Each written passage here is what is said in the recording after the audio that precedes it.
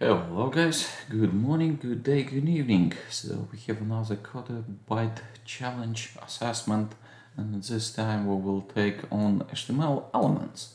Again, medium difficulty, bunch of solutions out there, so it's quite popular out there. And description for this challenge, we will determine whether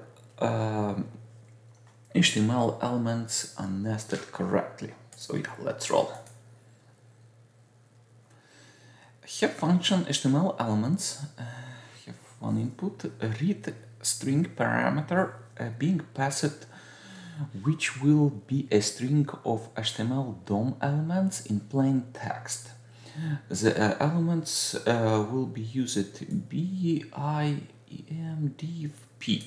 Okay, so it's limited amount if we need to handle. For example, string div p hello world. Then the string of DOM element is not then the string of DOM elements is nested correctly, so program should return string true. If a string is not nested correctly, return the first element encountered where if a change it into different element would result in a properly formatted string. If string is not formatted properly, then it will be one element that needs to be changed. For example, if string is div, open div, open I, close it I, but close it B. Then program should return string div, because if first div element were changed into B, the string would be properly formatted. So again, so we have div B, B, div P. So we return div because we don't have closed div, and in this case it will return I. So we have div okay, following P we'll find P, em okay, and I will not do this. Okay, so again, the first element or return true. Okay, let's see, let's go with implementation again. For this time around we'll using JavaScript. Again, let me know if you would like to see any other languages there. So as usual, there's numbers of ways to implement. One of them, especially dealing with kind of the structured data, we'll be using match and regex. And generally speaking, for that purpose, I specifically choose just make sure it's kind of as raw as can be. So we'll be dealing really kind of with string. So let's say if you need to, let's say, change and your from HTML will be something else, it might be repurposable out there. So yeah, let's go through implementation. So we'll split string into array. So we'll introduce array of nested arrays where each array contains a tag of its content. So again, we will be splitting with open tag, and after that we will have a map that we will be closing. So going, so the idea that we will have, the idea out there that it's still, again, have open and close. I guess this is something I just don't like in general, and this is, it's not kind of very, it's relies that structure well defined, and again, instead of P we can get div, for example, which is, again, it is what it is. So pay attention to really specific of implementation in your case when you will be kind of challenging exercise on your side. So flatten the nested arrays. So again, we will go through this array, so we will loop it, and we will check if this array out there. So we got this array, and we will loop one more time, and if something, we will push this temporary value there. So we will get array of closing tags,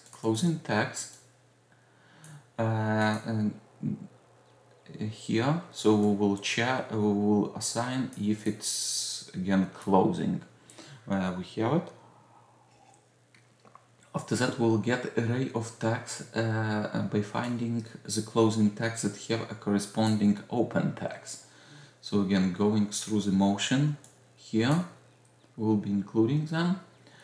And after that, we will get array of opening tags. So we have this split, and after that, we will filter out and checking again closing versus opening.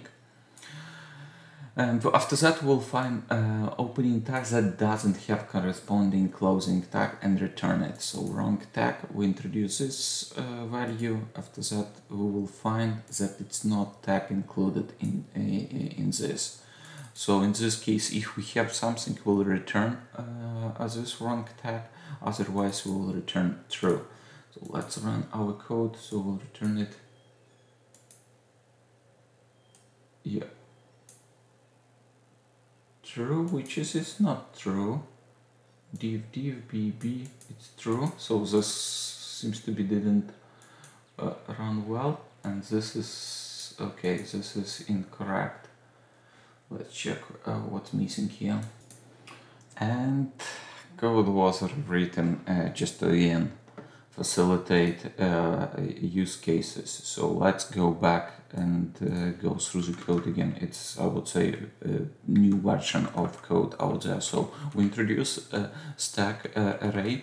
We'll go through each characters. Again, we don't use here any match regex functions just yet. So we'll go through the list. If opening tag is found, push it into the stack. So we'll have the found, we will push it to this, and after that we'll have that I its end. If closing tag is found, pop a tag off of stacks to compare it with closing tags. So we'll go and we will do this slice +2, so we'll do expect that will be closing one. If tags do not match, return expected text again. If top is not this, so we'll return the top one. If stacks is not empty, return top text to stack. So we'll get have this. Otherwise, the string is properly formatted, so we'll return the true. So again, run this version that gives us issue before, and it's still. Yup, this is good. And let's run the run test cases. All good. Let's go with submissions then. Recover it, and we're good. I will accelerate as usually. We got all 10 test cases completed. So yeah, all test cases are correct. Again, ignore the timing for that matter, especially as we rewrite it a few times to handle all test cases.